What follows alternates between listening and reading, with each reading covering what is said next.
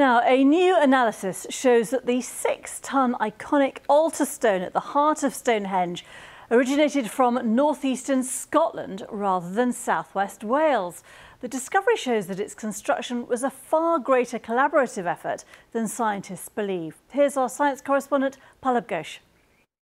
It's one of the most famous prehistoric monuments in the world and also one of the most mysterious.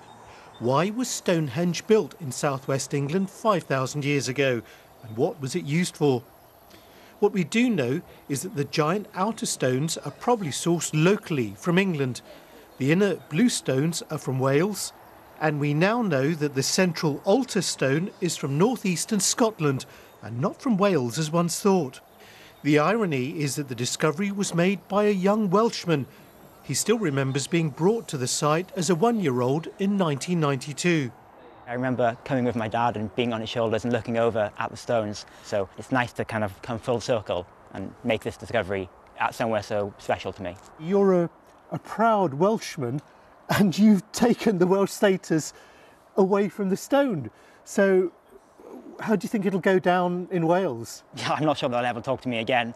It's a loss for Wales, no doubt, but Wales has contributed so many rocks to this monument, I'm sure Scotland can have one. Anthony analysed the rock and discovered it had a unique date and composition. In the journal Nature, he says it could only have come from the far north of Scotland, here in the Orcadian Basin, which includes Caithness, Orkney and Moray Firth. So this is the altar stone at the heart of Stonehenge, now partially buried. It's one of the largest stones here, at around 6 tonnes. The big question is how on earth it was transported from northeast Scotland and why the people back then thought it was so important to bring it all this way. They must have been very technically advanced to be able to do that, to bring it down by boat, bring it down on sledges or whatever.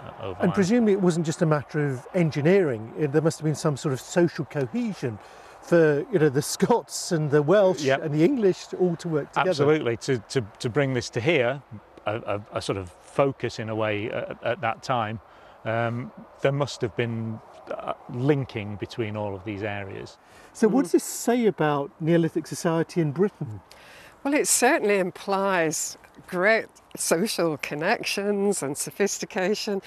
And I think what we've got to remember is these people were just like us in a way. They were just as clever, but they had different technologies. But to bring a stone of this size all the distance from what we now call Scotland is really quite something. The new discovery has changed the story of Stonehenge and those that built it. The tale is now of a people across Great Britain who were more interconnected and advanced than previously thought, who came together to build this incredible monument. Palab Ghosh, BBC News, Stonehenge.